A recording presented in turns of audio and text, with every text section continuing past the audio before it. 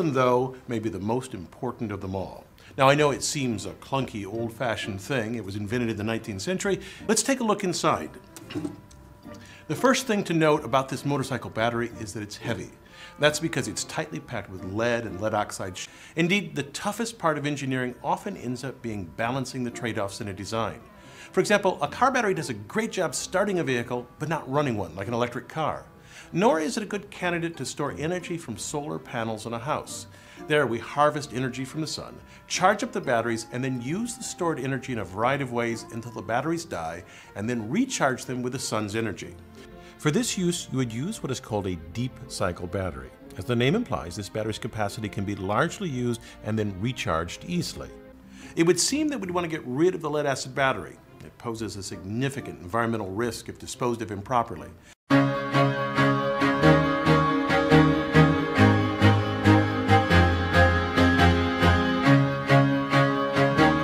What's so great about a lithium-ion battery? Why is this seem to be in more and more modern technology?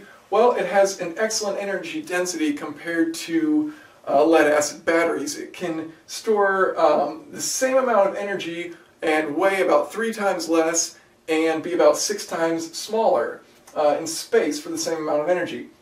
So that's a really great benefit of lithium-ion, hence its use in things like cars, electric cars, because you don't want to have a really heavy, really large lead-acid battery in your car. You don't want, weight is the enemy of cars. So that's what lithium-ion does a great job of, reducing weight for electric cars. Higher voltage. This single cell of lithium-ion produces 3.7 volts. So if you want more than 3.7 volts, you simply stack them together, like I described in my other video on batteries, and you add up the voltage. So versus a lead acid, which produces about 2 volts per cell. Minimal memory effect, or virtually no memory effect, so you can discharge it about halfway and recharge it, and it's not going to affect the battery at all. Compared to something like a lead acid battery where you're discharging it. Or some other types of batteries out there which do have memory effects. And then finally, it charges much faster than a lead acid battery, so it's another benefit. Obviously, when you want to refuel your electric car, you don't want to sit around forever, so lithium-ion allows you to charge that battery faster.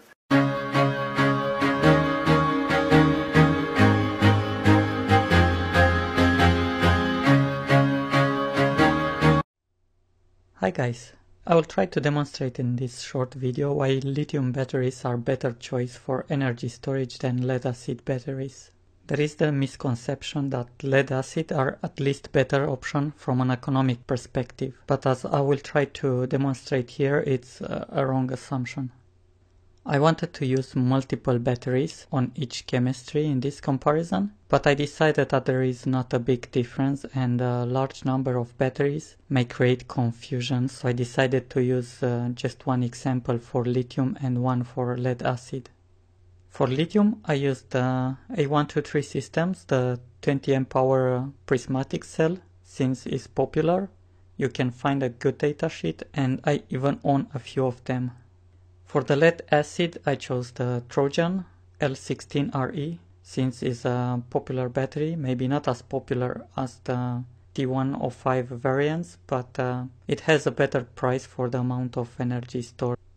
The life cycle at 100% depth of discharge is more than 3000 for the A123 and less than 800 for the Trojan.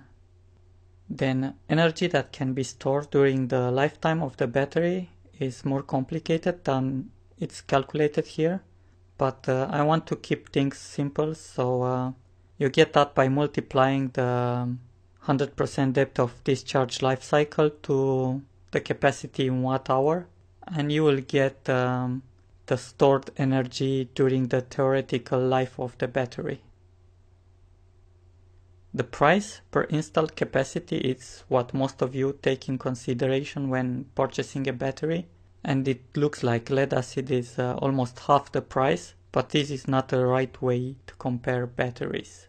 A better way of comparing batteries is to use price per energy stored during the lifetime of the battery, and then things look quite different. Now the lithium battery is less than half compared to the lead acid battery. There are much more parameters that you need to take into account to make this an accurate number, like the charge-discharge efficiency, the battery degradation over time, and other factors, but all this will make the lead acid look even worse in comparison with a lithium iron phosphate battery. There are numerous advantages in using lithium iron phosphate as energy storage, especially in solar application. One important one is that partial charge is desired in lithium iron phosphate but will deteriorate a lead acid battery.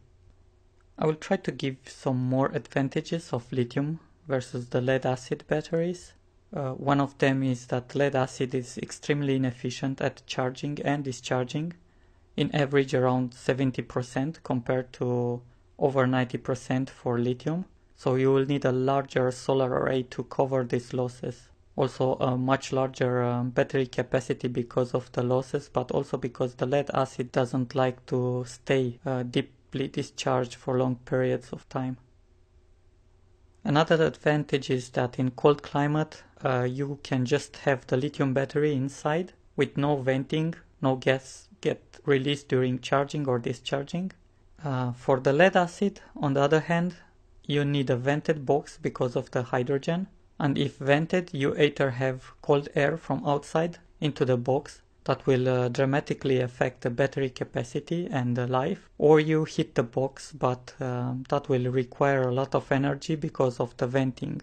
That energy can be significantly higher than what you use from the battery, so it will add to the cost of operation. Lead acid will also take more space and be much heavier. This is not usually a problem in a stationary application, but it may add something to the shipping cost.